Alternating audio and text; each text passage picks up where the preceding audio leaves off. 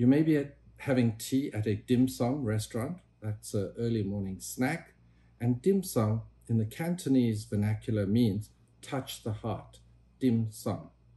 Now, you're at a circular table and someone is pouring tea. You're involved in a conversation. The tea's being poured. And while they are pouring, as I'd mentioned to you, you will use your fingers and that way to say thank you.